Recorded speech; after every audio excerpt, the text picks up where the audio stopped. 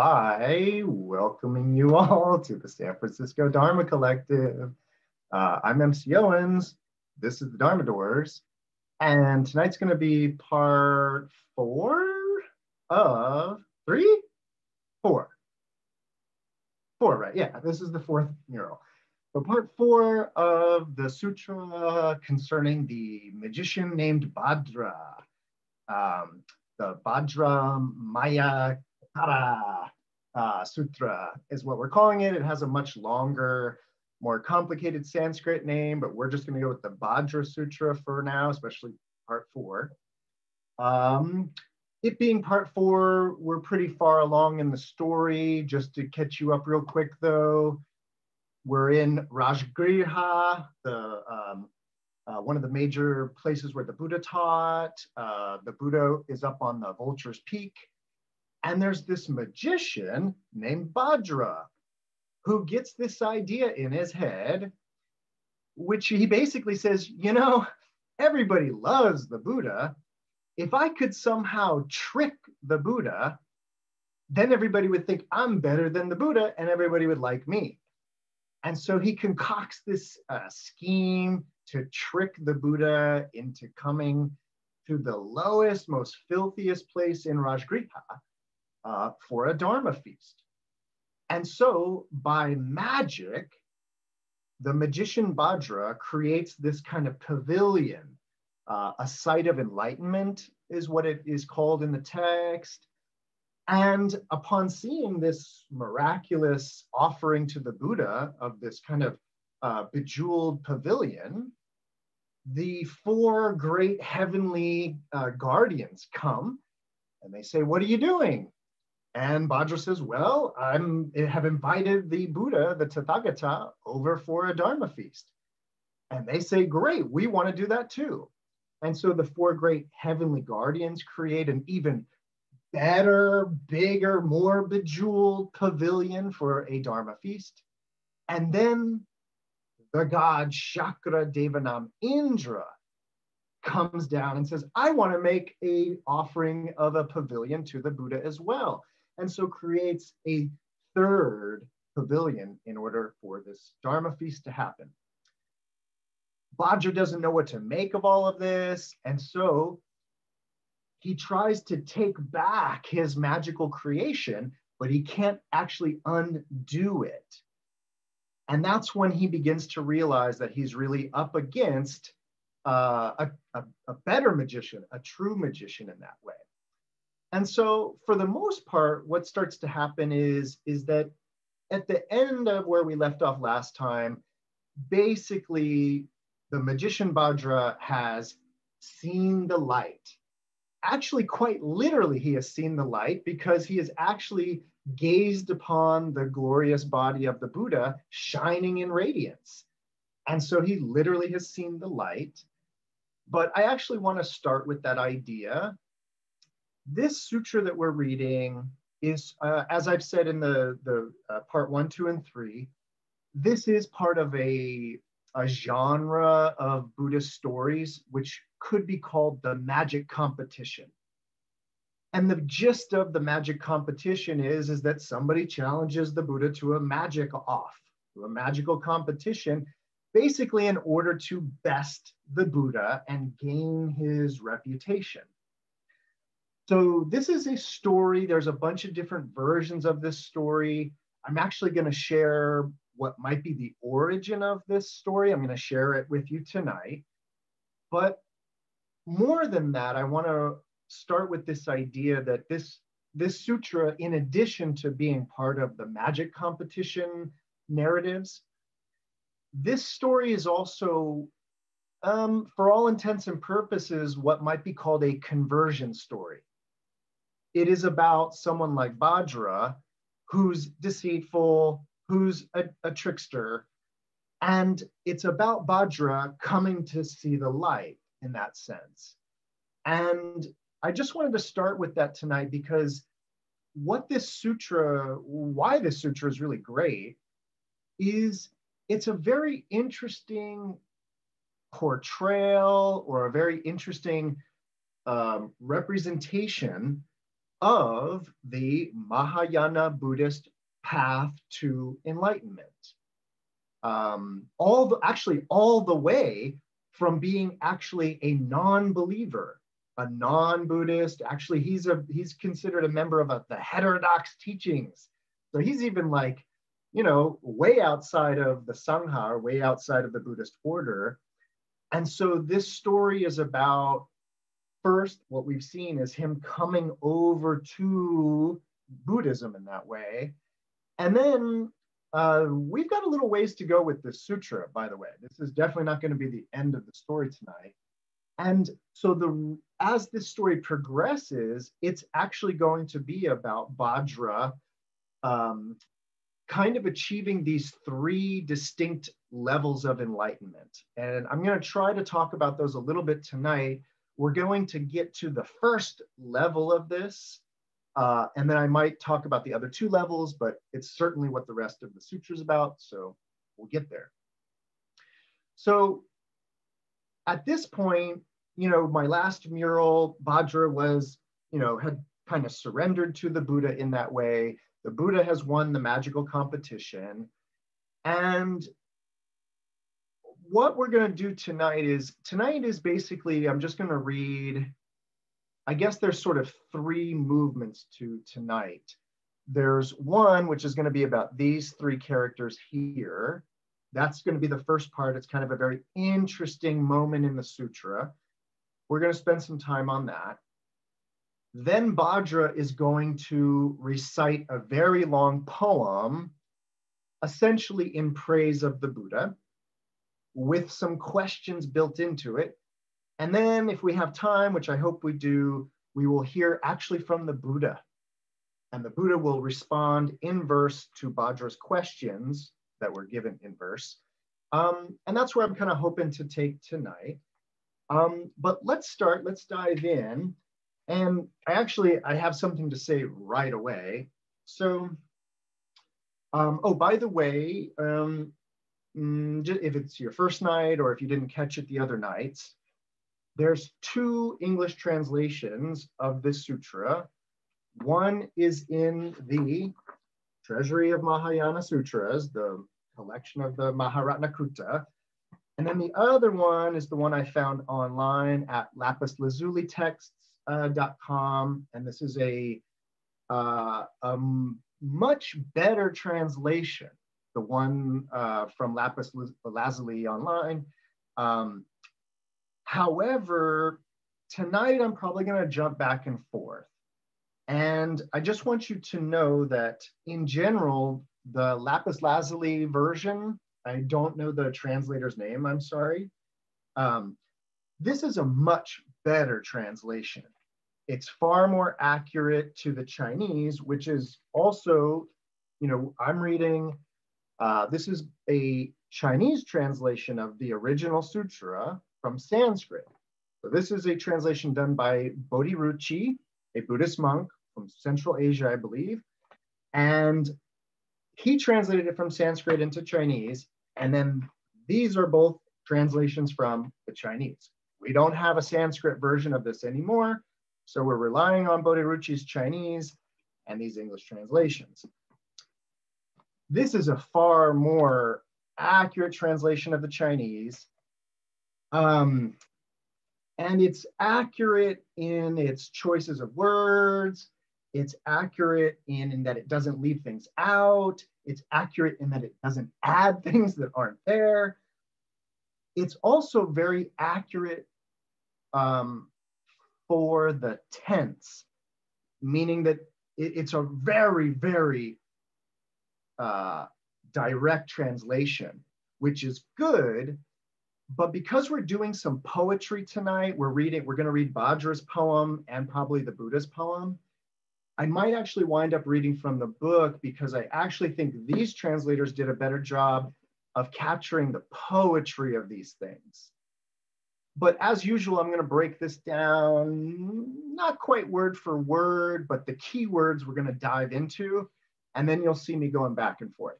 So I just wanted you to know that. And so at that point, this is after, of course, all of the monks and the bodhisattvas have recited their Dharma verses. Then this is what happens. At that time,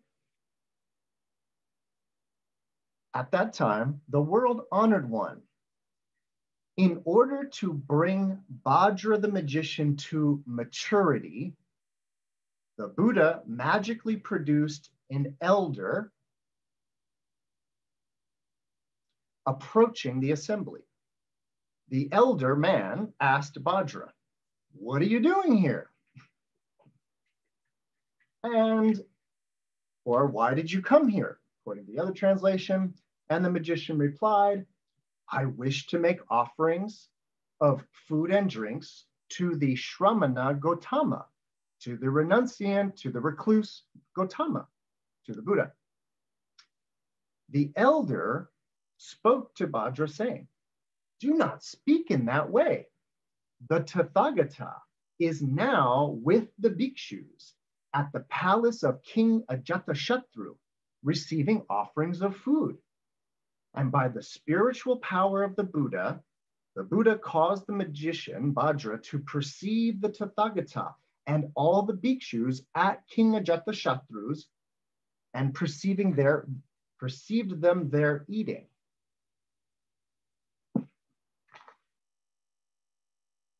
Thereupon, by the miraculous power of the Buddha, the magician was able to see the Tathagata and the monks feasting there at King Ajatashatru's.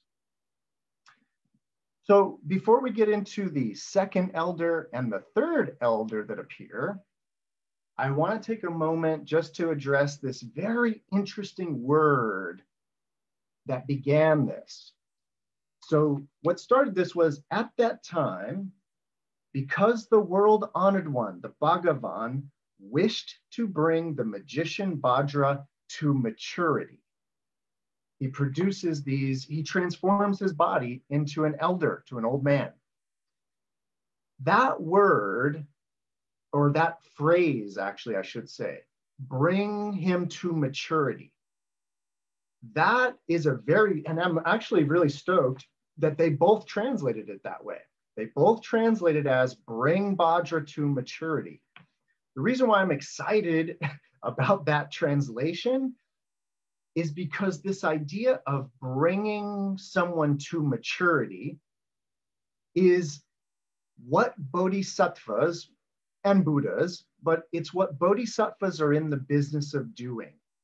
And what I mean to say is that you might be familiar with the idea that bodhisattvas make a vow to save all sentient beings. And actually, bodhisattvas do not make a vow to save all sentient beings. And no, I'm not being pranya paradoxical. Bodhisattvas don't make a vow to save all sentient beings. They make a vow to mature all sentient beings.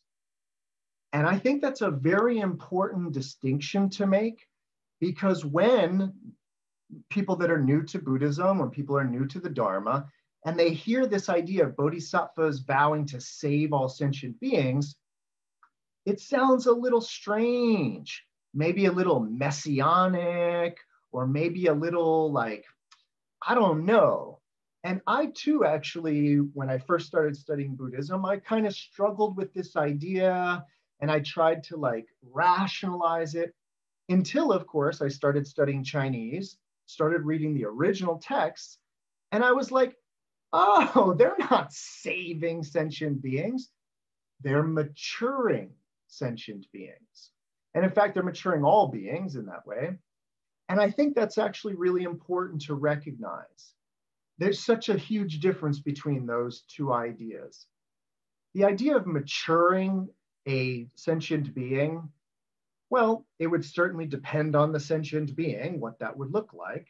But for the most part, we're talking about educating, maturing, taking all sentient beings out of their childish phase and maturing them to a kind of adult phase in that way.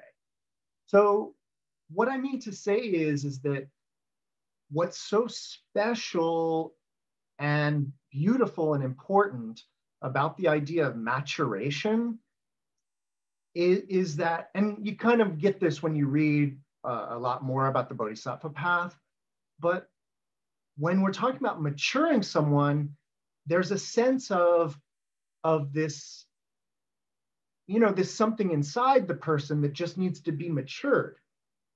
It's them. They're going to do the work in a way, but the Bodhisattva helps in that maturation. The language of saving puts the Bodhisattva kind of up here and the person being saved down here. And you couldn't have done it without me or without the Bodhisattva, because the Bodhisattva saved you. And that's sort of not at all the relationship that's kind of being spoken about in Mahayana Buddhism and in the Bodhisattva path. And so this is a great example of a Buddha in this case, not even a Bodhisattva, but a Buddha maturing a sentient being. In this instance, it's going to be the Buddha maturing Bhadra. So in order to mature Bhadra, the magician, the Buddha transforms his body, a miraculous transformation, and appears like an elder and says to Bhadra, "What are you doing here?" And Bhadra says, "Well, we're getting ready for a big Dharma feast. I'm making offerings to the Buddha, to Gautama." And the elder, who's of course really the Buddha disguised as an elder, says, "No, you're not. The Buddha's over at King Ajatashatru's house having lunch. See?" And by the miraculous power of the Buddha, Bhadra could see all the way to Ajatashatru's palace and could see the Buddha and the bhikshus there eating. Wow. Then the world honored one magically produced a second elder who also asked the magician, "What are you doing here?" The magician Bhadra answered, "I'm making offerings to the Shramana Gautama." The second elder said, "Do not say that. Right now, the Tathagata and the bhikshus are begging for food in the streets of Rajgriha. By the miraculous power of the Buddha, the magician Bhadra was able to see the Tathagata and his venerable bhikshus making their rounds in the streets begging for food." Then the world-honored one produced magically a third elder who told the magician, "Right now, the Tathagata is teaching the Sad Dharma, the wondrous Dharma, to the 4 kinds of devotees in the garden of Jiva." The 4 kinds of devotees being monks and nuns, laymen and laywomen. And there, the Buddha is teaching the wonderful law to the 4 kinds of believers, or the 4 kinds of devotees in the garden of Jiva, the most prominent physician. Thereupon, by the miraculous power of the Buddha, the magician was able to see the Tathagata there. Then the world-honored one created by magic a Shakra Devanam Indra god, who came to the magician and said, "Right now, the Tathagata is teaching the Dharma to my assembly in the heaven of the 33, in the heaven of the 33. It's actually in the 33 levels of heaven." The magician again saw the Tathagata, this time teaching the essence of the Dharma to a host of gods in the 33 heavens. He also beheld the Tathagata endowed with the 32 auspicious marks and the 80 minor marks, simultaneously present among the trees, the flowers, and the foliage, sitting upon countless lion thrones amid the walled streets in the city of Rajgriha, and in the houses, in the halls, and other superior places. And Bhadra also saw himself in all of those places where the Tathagata was. And he saw himself there repenting and confessing his wrongdoings. Then The magician saw nothing except the Buddha everywhere. Okay, I'm going to pause there. So I'm going to mention it now because it's going to kind of become relevant. This miraculous transformation of the Tathagata, or of the Buddha, this is a word, it's called a Vikarvanya. Vikarvanya is one of the siddhis, or one of the magical powers or supernatural powers of a Buddha, and it's the ability to transform appearance in that way. And so the Buddha is known for this miraculous transformation ability of Vikarvanya. And so he Vikarvanyas these three elders, and then he Vikarvanyas up a chakra, and then, eventually this beautiful moment where then Bhadra sees nothing but the Buddha everywhere, right? So that's where we're going with this tonight. And I guess I just wanted to sort of pause on that image. And it's one of those things where, I could just kind of continue reading and hope that this becomes clear to you, but I'm going to say it more explicitly so that we can enjoy the reading a little bit more. So, it's important to keep in mind, of course, that this is a story. This is not a historical record of a time of the Buddha in that way. It's a story. And so what I mean by that is that the Buddha is already kind of a mysterious figure in this text, because it's not referring necessarily to the historical Siddhartha or what have you. So the Buddha, or the Tathagata, is already rather kind of mysterious. And then it gets even more mysterious when the Buddha starts appearing in multiple bodies, starts appearing everywhere. Interesting to note how Bhadra also saw himself in all of those different places, sitting with the Buddha, right? And then this all culminates in this beautiful final moment of, and then Bhadra saw nothing but the Buddha everywhere.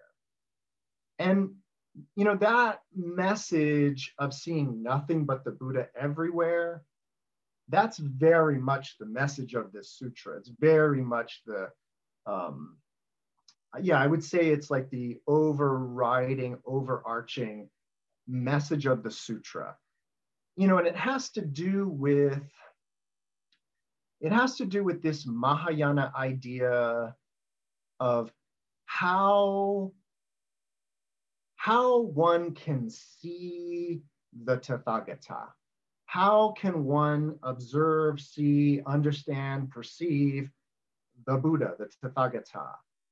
And in the Mahayana tradition, they will be very quick and very clear to say that the Buddha cannot be perceived by physical form, by the physical body. And even when we get to these, it says here that then Bhadra also beheld the Tathagata endowed with the 32 auspicious characteristics or signs or marks, lakshana, with the 32 auspicious lakshana and the 80 minor lakshana. I did a night about this a few weeks ago, so I won't go into it too much, but the Buddha is described as having these 32 auspicious physical characteristics, as well as these 80 minor physical characteristics, but let's just focus on the 32 major characteristics. So what we're gonna kind of get into tonight is perception, how to perceive things in that way, how to discern things. And so the question becomes, well, how do you discern the Buddha? Like, how do you recognize, or how do you know you're looking at the Buddha and not just some clown or some joker, right? How do you know it's the Buddha? And what they will say, of course, is that a Buddha has these 32 auspicious characteristics. And let me remind you that these lakshana, these characteristics, the idea is that we discern, we determine, we perceive what things are based upon their characteristics, right? And so if I were to grab my good old-fashioned clock, you might know, you might be able to perceive and see that this is a clock, and you would do that based on its characteristics, right? The hands, the what would be called the face of the clock, you know, it looks like a clock, right? It looks like one, that meaning it has the characteristics or the qualities, meaning it has the lakshana of a clock. And you might even then go so far as to say that this clock is the same color as my shirt, that they have the same characteristic or quality as it pertains to color, right? So color is a lakshana, size. In fact, there's a way in which when we're talking about lakshana, we're talking about any kind of characteristic or quality, not just visual, auditory, meaning if I were to hold this up to my microphone and it was going tick, tick, tick, tick, tick, tick, tick, you'd be like, oh, that's the characteristic of a clock. It's making the sound of a clock. Looks like a clock, sounds like a clock, must be a clock, right? If it were a piece of fruit, you might take a bite or smell it, and based upon the smell or based upon the taste, you could discern what it is based on the characteristics. So how do you know when you're looking at a Buddha? How do you know when you're looking at the Tathagata? Well, what the idea is that a Buddha has these auspicious, subtle characteristics or qualities. And they're not like size, shape, color.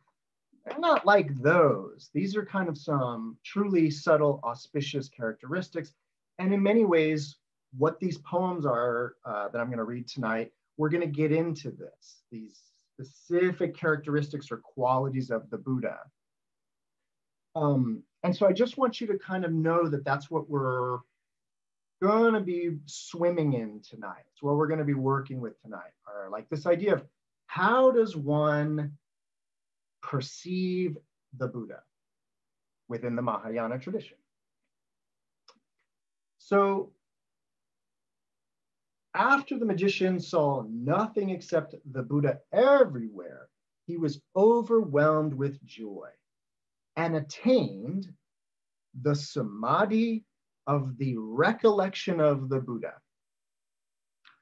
And this is actually within the framework of this sutra, this is actually the first turning point that leads to Bhadra's ultimate enlightenment.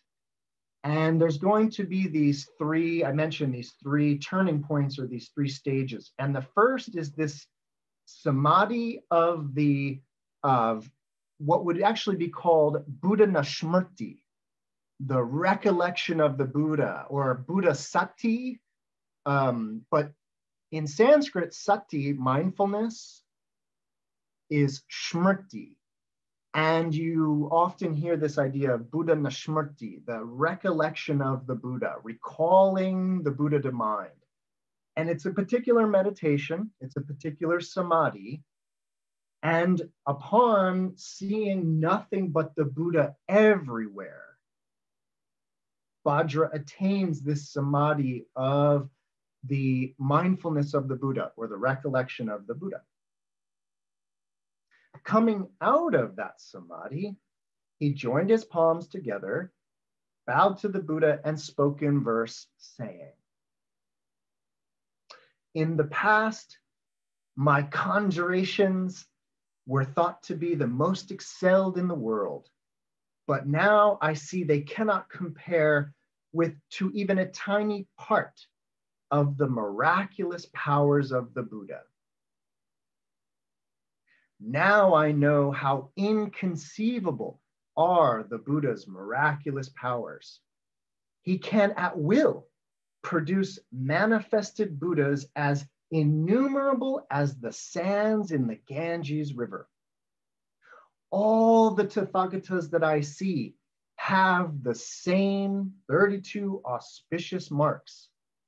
May the world honored one, the Buddha, show me which one is the real Buddha.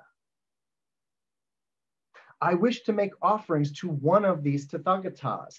May the world honored one tell me which will lead to reaping the supreme fruit. Ordinary people who do not revere the Buddha will forfeit their peace and happiness. Now, in the presence of the world honored one, I confess that I have committed the foolishness of testing the Tathagata.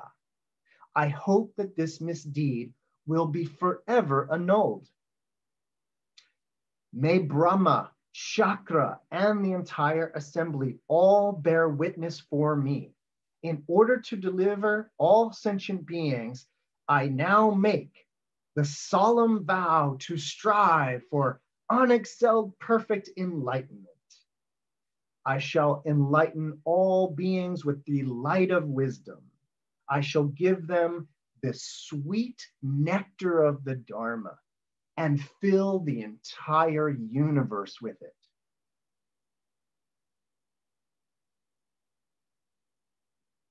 Okay, I'm going to pause there because there's a few things I want to say.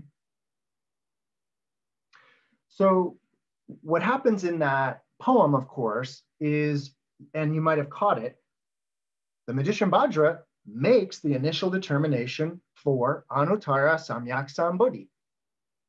This is an idea that we've spoken about in Dharma Doors past. It's kind of this, one of the hallmarks, one of the real distinguishing features of Mahayana Buddhism, which is that a practitioner of Mahayana Buddhism does not make a vow to just alleviate their own suffering. They actually make this vow to kind of alleviate the suffering of all beings, or as I was saying earlier, to bring all beings to maturity, because we actually all relieve ourselves of suffering. Nobody relieves it for us in that way. So the Dharma, the sweet nectar of the Dharma, as Bhadra says, is that very teaching that can help us alleviate our own suffering in that way. And so Bhadra has made this initial determination for enlightenment. That's very, very significant. But the one thing, of course, that's happening here is that the Buddha has manifested all of these Buddhas, many, many Buddhas, not just all these elders, but all of these images of the Buddha. And Bhadra, of course, is like, wow, like there's no way I can do that. Your magic, your conjurations are better than mine. I want to remind you really quickly from part 1, and I mentioned it also in part 2 and 3, one of the original versions of the magic competition is called The Miracle at Shravasti. And it's actually, there's a few things that happen in this miracle at Shravasti that's kind of a prototype in a way for this. But one important aspect of that is that the Buddha manifests these versions of himself. Some of them are laying down, some of them are walking, some of them are standing, and some of them are in full lotus.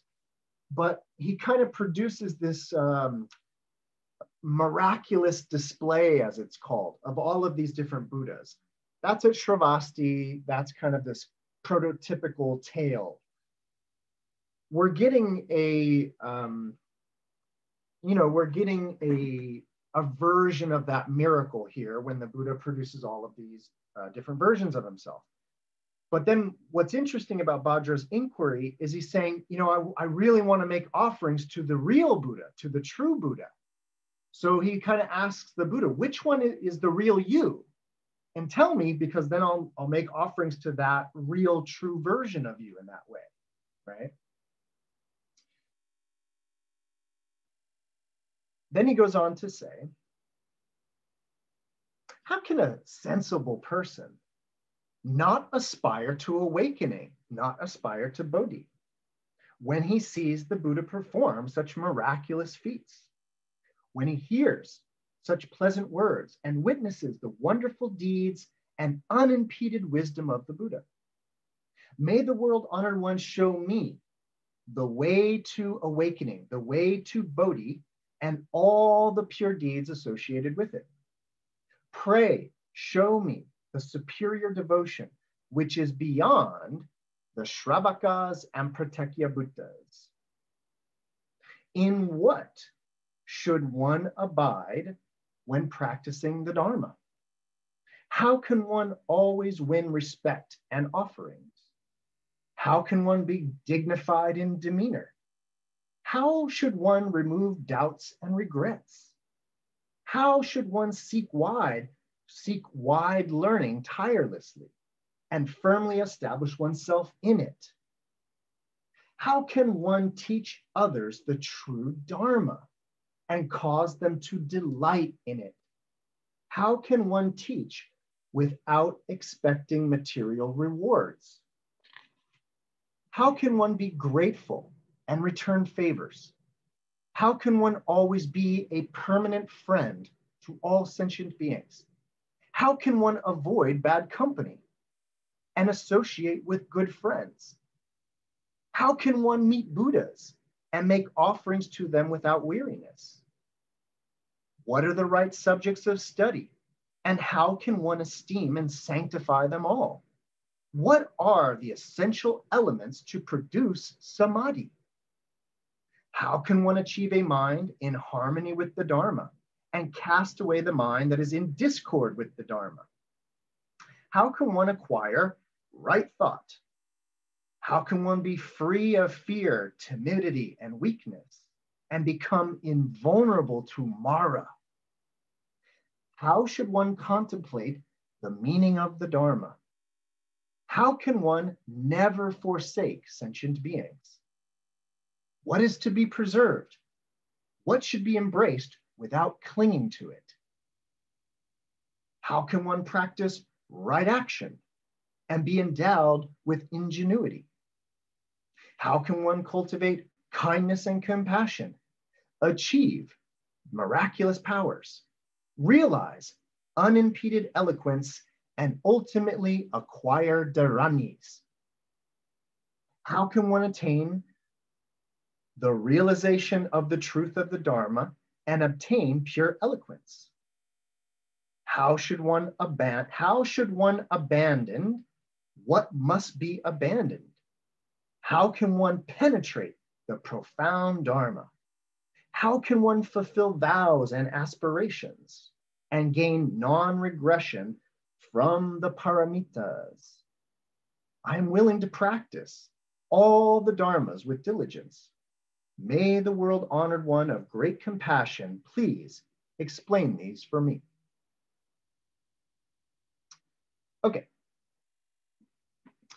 So, those are Bhadra's questions, right? Those are all the pertinent questions of the Bodhisattva path in that way. He's kind of actually going through them, you know, kind of in a very specific order, I have to say, which actually goes all the way to the attaining of dharanis, right? And attaining the stage of non-retrogression. These are all ideas that should at least sound familiar to you from Dharma Doors past, if not make perfect sense in that way. Let me just take a moment to pause there. Any questions, comments, or ideas about what's happened so far, or if we're lost? I just want to make sure we're not lost or anything. Everybody doing okay? Excellent, excellent. Okay.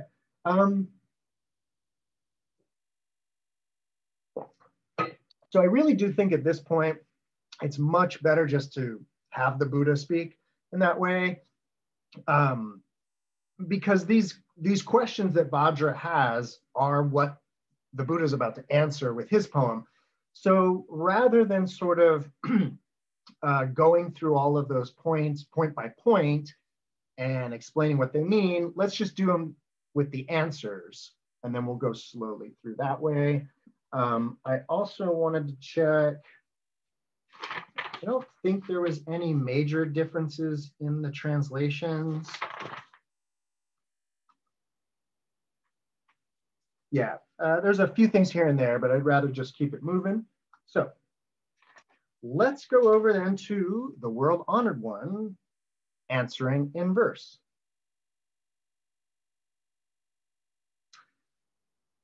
So listen up, Bhadra. If one knows that all dharmas are like magic and illusions, they will be able to produce magically the bodies of 10 billion Buddhas and deliver beings in millions of lands, just as by magic, Bhadra can conjure up various things out of nothing.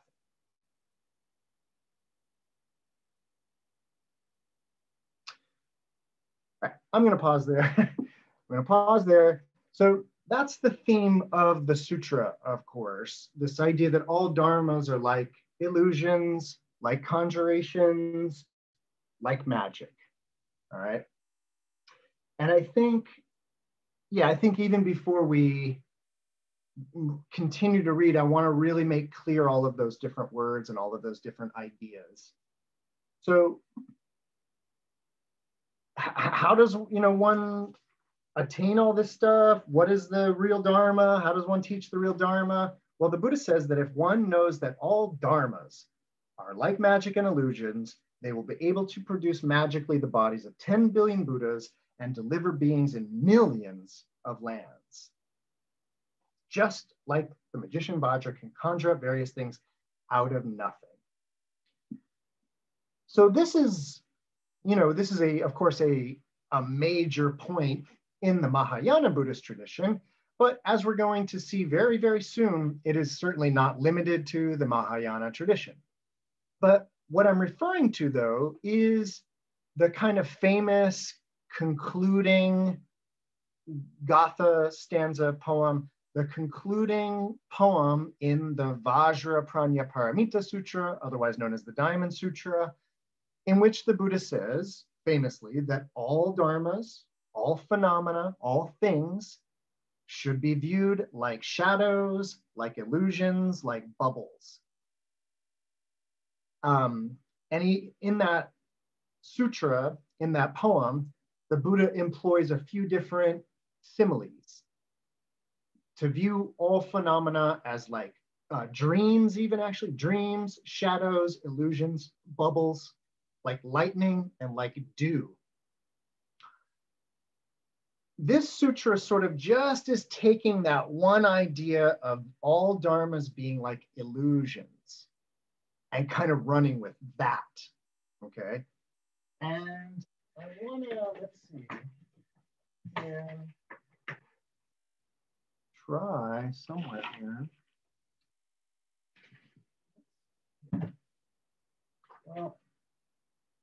Okay, so when we say, in Buddhism, when we say all dharmas are like illusions, when we say a dharma, that word's tricky, of course, in Buddhism. It means truth, it means principle, it's a word for the teachings of the Buddha.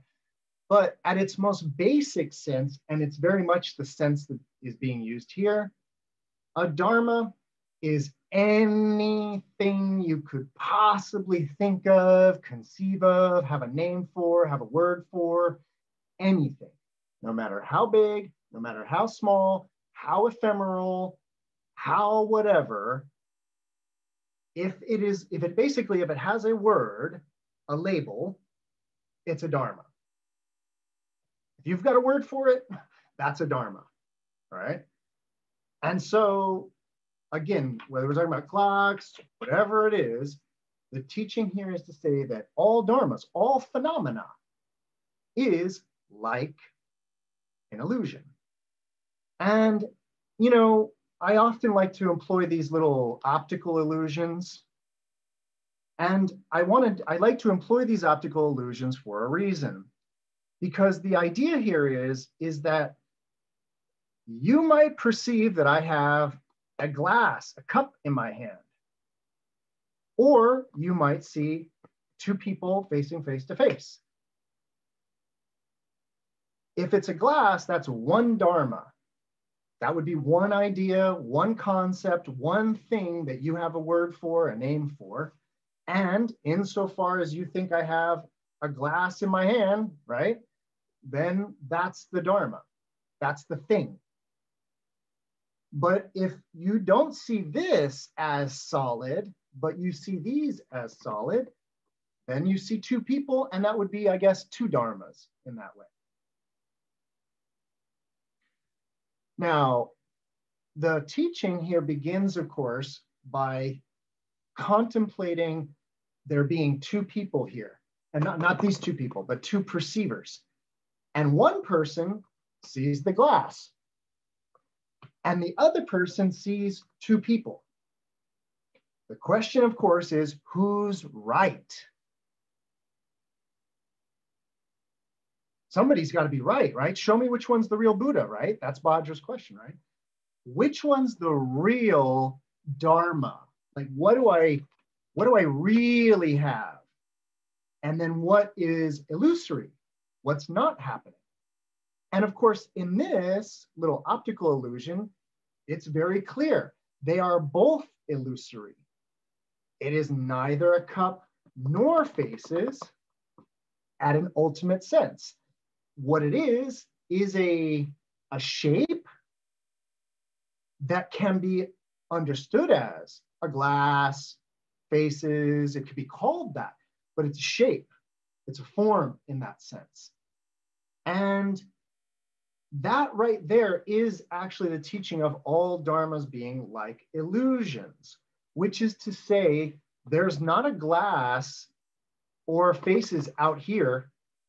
There's a glass or faces in your head, in your mind. And when I do this, and the idea of, ooh, Michael's has two pictures of two people, then that is the dependently originated phenomena. But to construe it as being two people out in space would be wrong. That would be to miss the optical illusion, right? Of course, the person who thinks it's a glass is also under the spell in that sense. Also mistaking form, mistaking a shape for something. And so the glass is also in the mind of the beholder in that sense, not out in the world. So, of course, what's interesting about this is that it's the same form producing both of those illusions. And so that gets tricky regarding form. In fact, I want to take this opportunity to go one step beyond form to just take a peek into what the Buddhists call the formless realm. It's going to be really helpful, I think, tonight to have this foundation. So let's say you are a sommelier, right? A wine steward, and all day you deal with wine glasses, right? And so you might be conditioned in a certain way, being a sommelier, to see and associate things with wine and wine bottles and wine glasses. And so when I do that, you see a wine glass because it's like, that's it. But now let's say actually that there's this other person who has like social anxiety disorder, and they're just like constantly kind of on the lookout for people and to avoid them. So when I do this, it's like, whoa, people. So insofar as somebody gets a little nervous or anxious, let's say, because of this, then that is their, what we will call, what the Buddhists call, their Kama Datu, their realm of desire. But desire here, of course, we're talking about social anxiety, so that's not desirable. So to call it the realm of desire is a little misleading. But the idea is that there's a realm of, it's called the Kama Datu, not the Karma Datu, but the Kama, K-A-M-M-A, Kama Datu. And it's about the emotions that this stuff causes in us. Maybe it's fear, or if you're the sommelier, maybe it's joy and excitement and familiarity. But the idea is that I show these two people that, and they are both in their own little universes. One is anxious, one is excited, or at least, comfortable because they know what they're looking at in that way, right? So the realm of desire is truly, truly, truly unique for each of us in that way, because we are all conditioned differently. We have all suffered differently. We all have our different pasts that then have conditioned us to respond to phenomena, to dharmas, in different ways. So the first level of wisdom is recognizing not everybody has the same reaction to things that I do, because my reactions are based on my history, and somebody else might have an entirely different history. So that's the first bit of wisdom that tries to, clear the mirror of the gunk of the Kama Datu. Michael? Yes. Hey, quick question. I think I'm going into a wrong direction with my thinking, so maybe you can pull me back. So based on what you explained and dependent origination about reality illusion, you clearly stated that there is no objective reality out there, and everything depends on basically on your conditioning, on your karma, right? But kind of it seems like, and I think I'm wrong, but it seems like you are implying that reality is created, which I think, is created in your own mind. And then, which is, I know it's wrong, so help me, because it seems like, consciousness is behind my eyes and between my ears, which no. So can you elaborate a little bit more? Yes, absolutely. Absolutely. Hold on just 1 second. It's basically where this goes, but now I will make sure we get there. So, and by the way, Connie, I'm starting us kind of way back in delusion, way back in the depths of unenlightenment, and working our way right to your question. So the first layer of wisdom is recognizing not everybody has the same emotional reactions to things. Everybody's not going to find the same things beautiful that I find beautiful. Everybody's not going to find the same things ugly that I find ugly, useful, not useful. All of that kind of evaluation is very much going to be in the mind of the perceiver, in huge scare quotes, in the mind of the perceiver. If we kind of can come to a wise understanding of that, which isn't really actually that hard to do, it actually just takes the slightest bit of compassion in that way of stepping out of one's own purview, then we are left with, okay, faces or glass, maybe it's not causing any emotional turmoil. Maybe I'm beyond the realm, like maybe I've meditated and I've gotten into a kind of a dhyanic state where I'm no longer kind of emotionally reacting to this stuff. If that is the case, then that is what it would be called abiding in the realm of form. Not the realm of desire, not the Kama Datu that's all, got all this emotional baggage and trauma and all that stuff. Just the realm of discernment, just the realm of distinguishing this from that, just the realm of shape and form. That's why they call it the realm of form, the Rupa Datu, because it's just about the shape. It's not about these causing me anxiety, but the idea here is that even the realm of form is a little tricky. And that's where we're at right now is, yeah, the realm of desire is over there, but even distinguishing these from this, seeing it as this or seeing it as that, is a subtler form of discrimination, let's call it, or even discernment or perception. It's a subtler form of it, and it's taking place in the realm of form. But the idea here is does your mind attach to the block in the middle, or does your mind attach to the blocks on the side? Like, where does your attention lie and consider there to be something? And what is just vacuousness? So even the realm of form is very, very tricky. And as I pointed out with my example, the realm of form is not the same for these two people, because one person is seeing the shape of a forehead, the shape of a nose, the shape of lips. But the other person is seeing the shape of the mouth of the glass, the stem, the base of the glass. So what we realize is that even the realm of form is subjective, dependent upon one's purview in that way. Michael, is what comes into play? Is it quantum physics that basically no? No. Nope. Okay. I'm so close to answering the question about the mind, this idea of the mind. So, many of you have heard this before, seen this before, been through this before.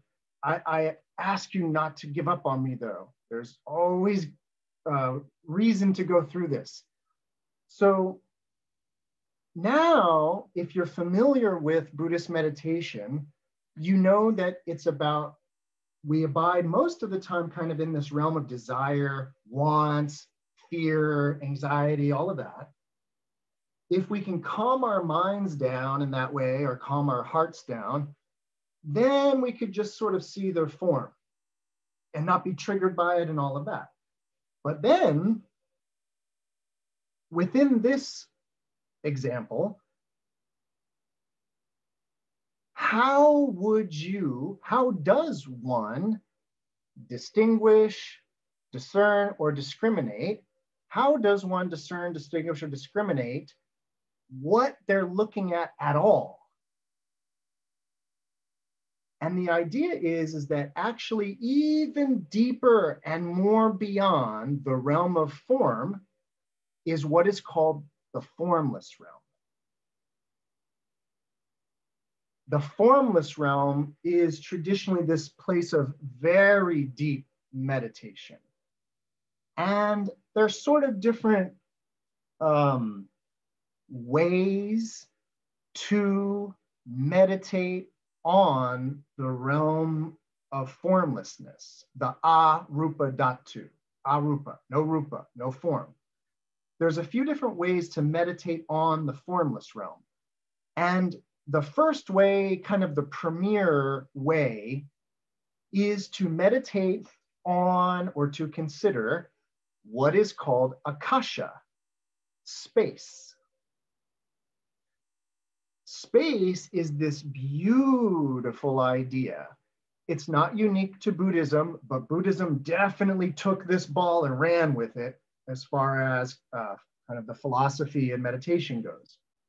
So if I were to hold up this and ask you, what is it? If you were to say two faces, you could only make that determination because there's space between them. And if this space actually disappeared and these collapsed into one, then that would be one. It wouldn't be two faces anymore. In other words, this space is a very, very important aspect to this form. But it works the other way too, which is that if you discern, perceive, or understand that I have a glass in my hand, you could only conceive of it as a glass because of the space here and here and here and here. So there's this realm of space, the Akasha Datu, this realm of space that's kind of everywhere and nowhere. And the idea here is that anytime one discriminates or discerns something, that is only possible because there is space. And what I mean is that if there wasn't any space, kind of everything would collapse into one object. An example that I often give is this one. So depending upon, depending on what I'm asking, if I say, what is that? Depending on what you think I'm talking about, your mind, in order to zero in on it, like, oh, I don't know, let's say I said my hand. Even though my hand is part of Michael, for you to discern, distinguish, or discriminate the hand, it requires this. In fact, what's even weirder about it is it requires, and there's no space here. There's space here, like good old-fashioned vacuous space. But what I want to get at is that space is not, it's not this. Space is an aspect of thinking. It's an aspect of discernment, discrimination. And the idea here is that if I say, well, my hand, then you create a weird artificial boundary and create space between my arm and my hand in order for the hand to be understandable. But then if I said, no, not my hand, my fingers, you need the space in order to distinguish each of the fingers, because if there was no space between them, and again, I don't mean this space, I mean the cognitive space where there's this dance going on between form and space, that in order for there to be a form, you got to have space around it. Because again, if there's no space, it's going to collapse all together. But definitely keep in mind this idea that space is an element of cognition, for lack of a better term, consciousness, for lack of a better term, vijnana. Space is an aspect of vijnana, an aspect of thinking or consciousness in that way. So now we get to Connie's question, which is the question to be asking, which is, oh, so you're saying all of this is in my head or my mind. But the real, this is optical illusion. When we get down to real, not optical illusions, but what we consider to be reality, everything I just said is still at play. But there's one wild aspect of space that gives rise to a particular conception of form. And what that space is this space, the space between me and you. So it is out of this space that I perceive between us that I arise as a form, as an idea, as a concept. So in other words, Connie, even perceiving of yourself being between the ears and behind the eyes is a product of this realm of form arising out of a realm of infinite space. So would you say thought arises within the space as well? There is a very it's a very difficult question to answer, only because of the nature of reality.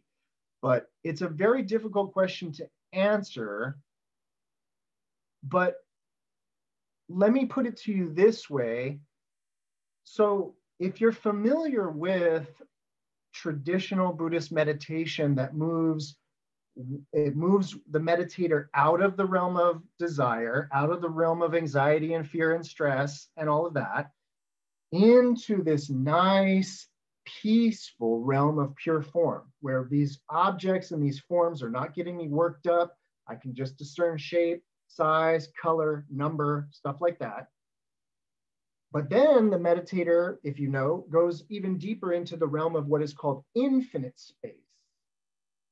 And what's really wild about this, what I've been trying to walk you through, is, you know, when I say, what is that? And it's like, wow, it depends, Michael. Like, what are you talking about? So in other words, like the cognitive mind is like, all right, I'm ready, Michael. I will tell you what it is, like as soon as I know what the space is. As soon as I know what not to count, I can tell you what to count in that way. So what the idea here is that if you really kind of hold on to what I keep saying, which is that space is not here. Space is going to be in the perceiver, and it's going to be this is where it always gets really tricky, but there's a way in which perception needs space. Again, if there weren't space, it would all collapse into one.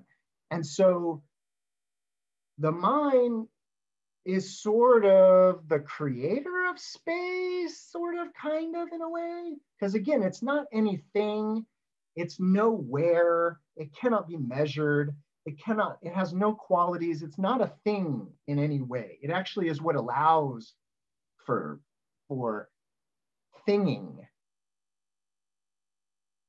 And the reason why I said it that way, very odd like that, is that it's like, what thing? No. The space that you will use to discern allows for thinging. It allows for you to thing something, either the two people or the glass. But in order for you to thing it, you would need to then rely upon the space, which is always there. If you can kind of put your mind in the right way and understand that there's a lot of space here. In fact, you could kind of start to see the space kind of everywhere, and you could eventually slip into what is called a samadhi, and it would be the samadhi of infinite space. And what I mean by that is that if you remember, like, you know, if I don't tell you yet, if I don't tell you what I'm talking about yet, and if you remember, this is space if it's faces, but this is space if it's a glass. In other words, what I just said is this is space and this is space. And depending on where you want to go with it, you can form this and keep this the space. Or you can form this out and make this the space. What happens when you don't do either, though? What happens when you hold off on thinging? What happens when you hold off on that discernment and just stay in the space? I like to call akasha, space, I like to refer to it as allowance. I like to refer to it as this kind of idea of allowance, to avoid thinking of it as a thing, and to think of it more as a possibility. Allowance. Space is what allows for things to exist. And just like this, it's kind of like infinite space until the mind settles on something. In other words, you could kind of see that process as the mind sort of dipping into infinite space, infinite allowance, infinite possibility, and then reaching in and pulling out a glass from the infinite space, from the infinite allowance. But what happens if it's the moment right before you reach in and it's just infinite possibility, infinite allowance? That's akin to, if not the same thing as, the realm of infinite space, where you are viewing things, but not the form, the space. And it's not, and I want to remind you of this, this is not like about blurring your eyes or something, or like, it's not about that. It's actually about a form of cognition that doesn't grasp and cling at things. It's good old fashioned Buddhism, right? But the idea here is that, you know, I use this one a lot. I use this one a lot, but what I mean is that my example here, it's very easy to reach into that realm of infinite space and pull out a clock, right? But the thing about this is that we call this one thing, all evidence to the contrary, right? It's a bunch of stuff, but my mind can hold it as a singularity, as one thing. And so that in itself is a little weird. This process of what I call singularizing, you know, taking what is obviously multiple and just wrapping it together with one word and thinking it's one thing. How many things do I have in my hand? Right? Well, the idea here is that if you're following me on that and you're like, oh, wow, that's wild. A clock is just a word. And actually, this is a bunch of stuff. It's not just one thing. In other words, you have reached into the realm of allowance of infinite space, and because you're holding on to the idea of the clock, behold, a clock.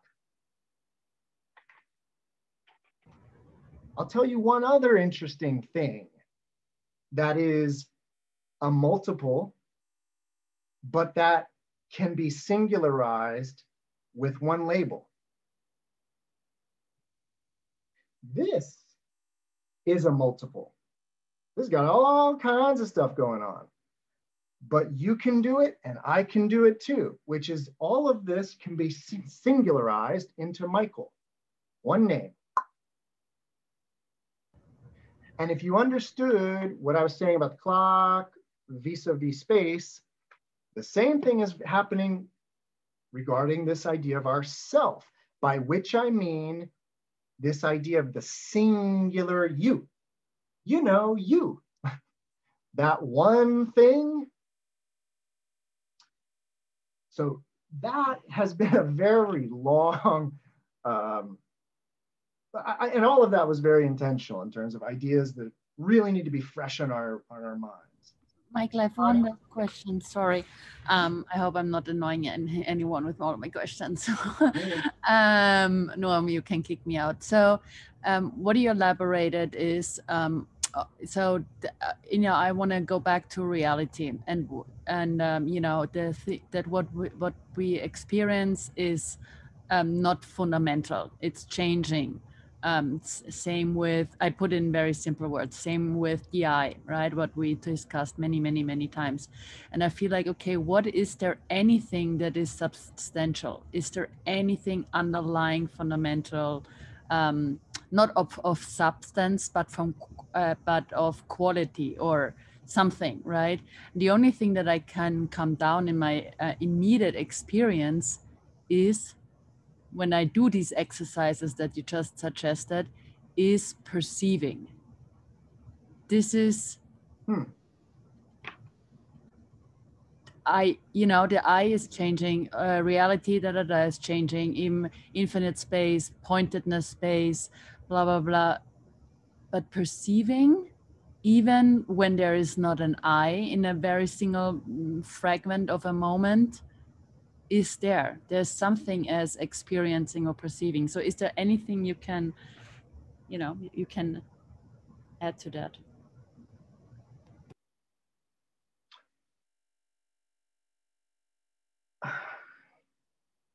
I can. For simplicity's sake, I'm going to say kind of yeah.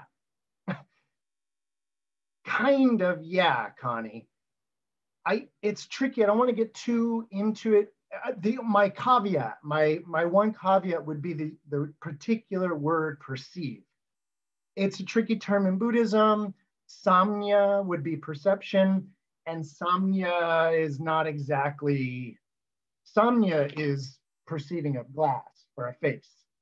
And I think what you're talking about, Connie, is not the perception of faces or the glass, but the one that understands what the heck I just am talking about, that steps back and sees the realm of infinite space in a way.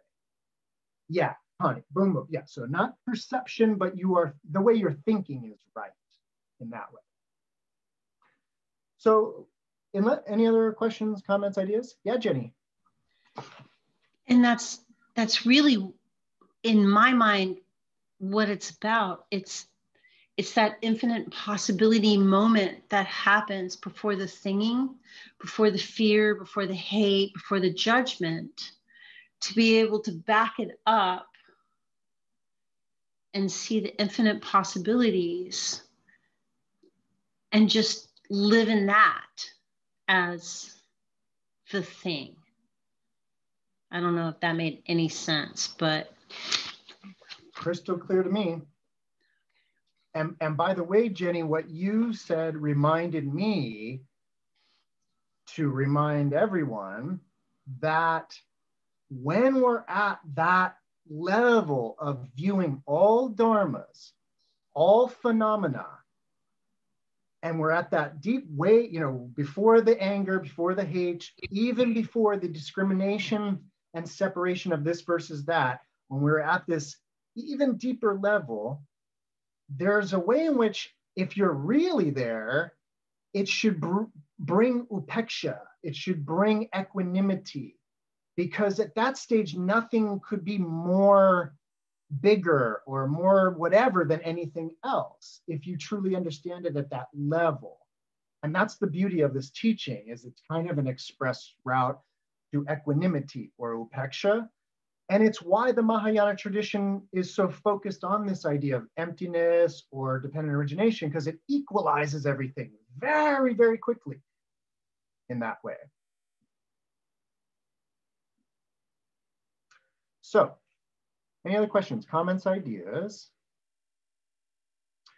All right, so I think now we will be able to really hear what the Buddha has to say. So I'm going to start over I only read that one stanza. So, if one knows that all dharmas, all phenomena, all objects, all things, if one knows that all dharmas are like magic and like illusions, like optical illusions in that way, they will be able to produce magically the bodies of 10 billion Buddhas and deliver beings in millions of lands.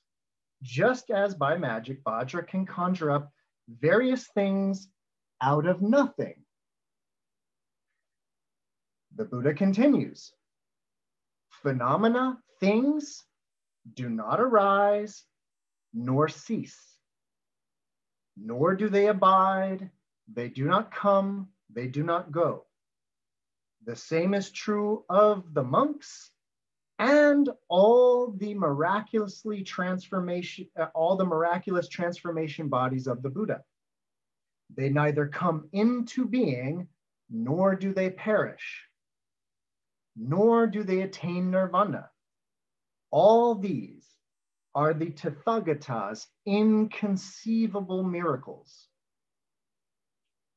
Troops mounted on elephants or horses, conjured up by a magician, are mistaken for real.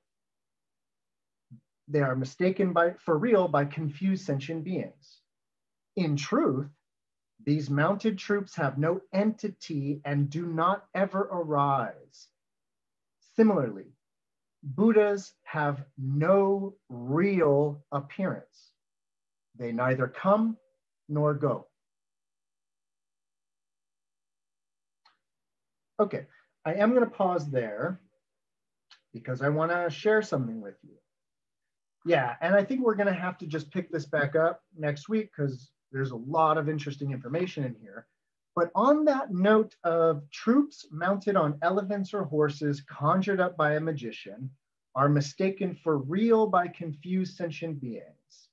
In truth, these mounted troops have no entity and do not arise. So that might sound familiar to you. And if it does, it's because I once, a long time ago, back at the SFDC, I taught a course, or I did a Dharma talk one night, I should say. And the sutra that I did was called the Phena Sutra, P-H-E-N-A, which is called a lump of foam. That's a phena, a lump of foam. And I did this sutra because it's full of these beautiful similes. Similes like the lotus flower rising out of water, similes like a lump of foam. There is, and by the way, if you don't know, the Phena Sutta is a very old Pali sutta, so from the old Pali-based tradition. It's in the Samyutta Nikaya, the connected discourses of the Buddha. It is sutra number 90, let's see, it's actually sutra number 22.95. And I've said this before, but the sutras in this, they seem to be some of the oldest, chronologically speaking. So this is a very old sutta. And in this very old sutta, the Buddha says, suppose, bhikshus, that a magician or a magician's apprentice would display a magical illusion at a crossroads. A man with good sight would inspect it, ponder it, and carefully investigate it, and it would appear to them to be void, hollow, and insubstantial. For what substance could there be in a magical illusion?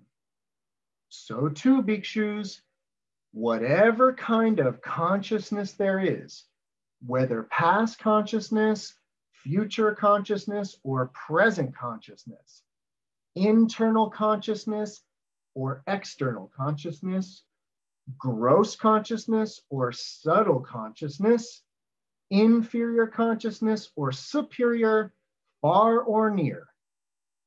A bhikshu inspects it, ponders it, and carefully investigates it, and it would appear to them to be void, hollow, and insubstantial. For what substance could there be in consciousness?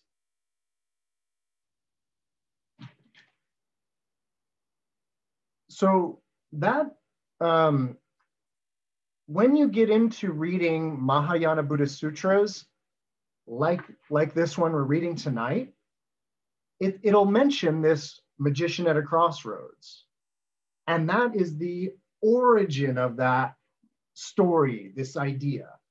And it seems to be probably the first time, if not the first time, it's the major time that the Buddha made this comparison.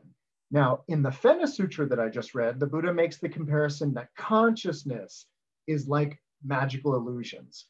But if you know your Dharma, and I mean that literally here, meaning that if you know that consciousness in Buddhism, vijnana, consciousness sort of, how can I put this? Consciousness is in the business of dealing with dharmas, ideas. Consciousness is not actually in the business of dealing with objects. It's in the business of dealing with ideas about objects. Ideas in Buddhism are called dharmas. So you can almost sort of trace the genesis of Mahayana Buddhism. You can definitely trace the genesis of this idea that all dharmas are illusory, from that kind of Phena Sutra all the way up to our Bhadra Sutra. And so I think the main teaching, I don't want to get too, I can't get too into the next section. So I kind of want to just sort of conclude this evening with this kind of one simple statement about what the message of the sutra is. They've said it several times. To view all dharmas as like illusions.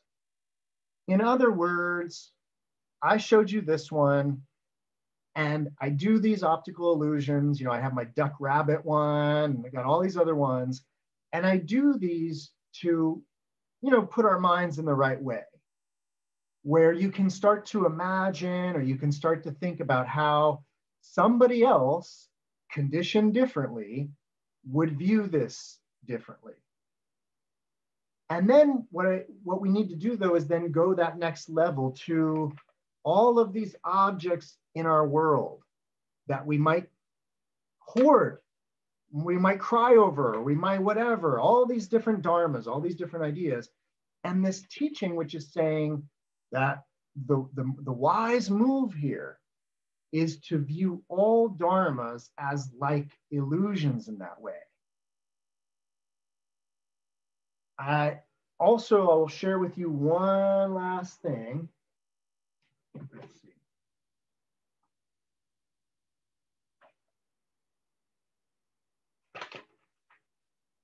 Well, I don't think I'll be able to find it, but there's another beautiful Mahayana Sutra. It's called the Samdhinirmochana Sutra, if you're familiar with it. But it's another Mahayana Sutra that uses the magician at the crossroads analogy. And it's kind of a long section, so I won't even bother trying to find it. But the gist of that version of the story is it says that there's this magician at the crossroads who uses all kinds of scrap material to make these the troops mounted on horses and all these animals. What that sutra says is that there are people in the audience that think the animals are real and they are afraid of them.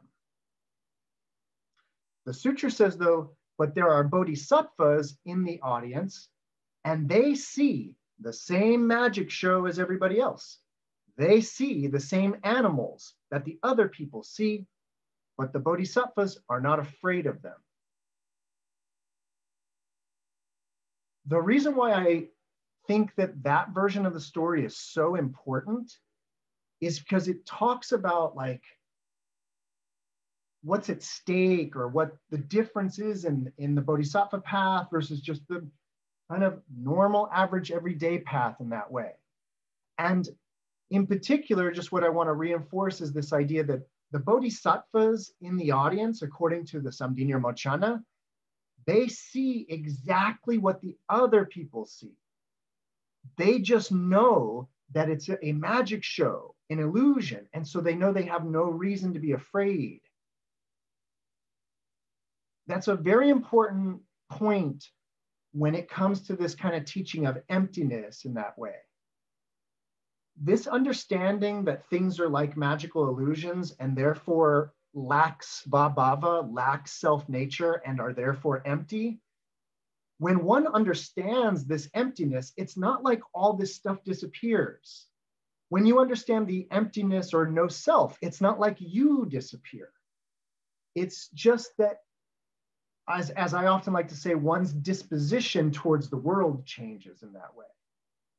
And I think, again, that's really important if you are curious. And it's like, if you're new to this or whatever, and you're thinking like, oh, emptiness, like that sounds scary, or that sounds bleak, or that sounds nihilistic.